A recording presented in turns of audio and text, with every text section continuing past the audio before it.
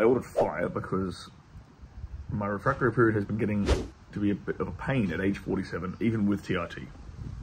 That's pretty common because TRT can tend, even like any kind of testosterone supplementation can boost your prolactin levels.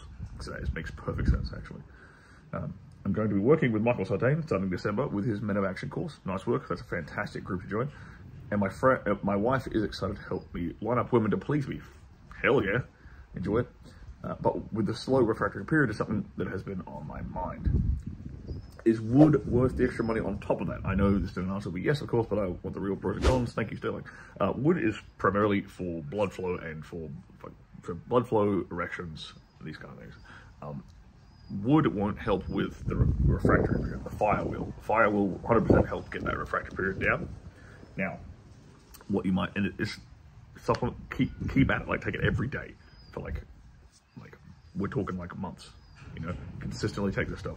You'll see effects like straight away, but you want it to be compounding because you want to really reduce those prolactin levels in your brain that have been sort of building up over time.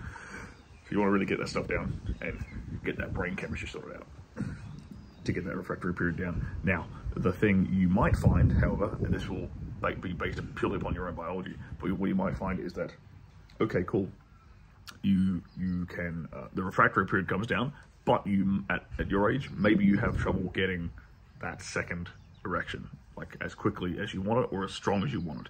If that's the case, then I would recommend buying a few bottles of wood as well and supplementing with that to make sure your cardiovascular system's on point, to make sure your nitric oxide levels are optimized and you can get as much blood flow as you possibly can down there. So yeah, that's my input.